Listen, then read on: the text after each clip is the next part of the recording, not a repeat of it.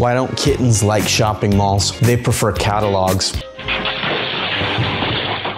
Let's talk about partitions. Once again, this lesson isn't going to pertain to every installation, but if you're in a multi-tenant space where multiple businesses all share that same space, then you're going to want to listen. Let's first start with an example.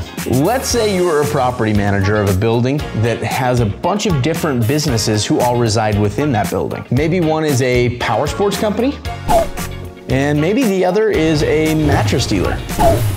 Does anybody else think mattress companies are just a front for something else? As a property manager, I want to be able to manage all of the doors for my entire building.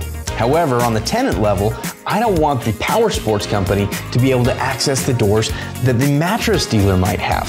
Lucky for you, creating individual management for each suite is really easy with our partitioning feature. Okay guys, it's getting a little too comfortable here. I'm going to take it from here.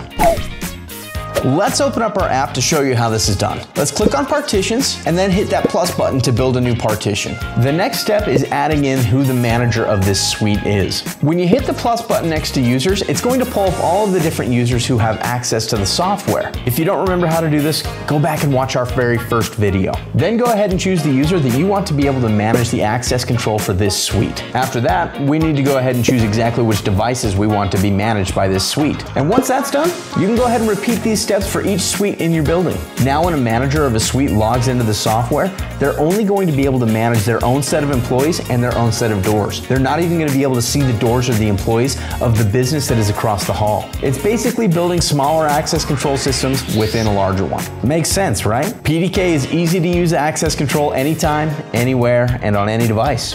Thanks for tuning in. Be sure to watch the next video in this series for more how-to instructions. Give them back. Really, I don't know what you're talking about. I know you haven't. Give them back. Okay, fine. Here you go. Thank you.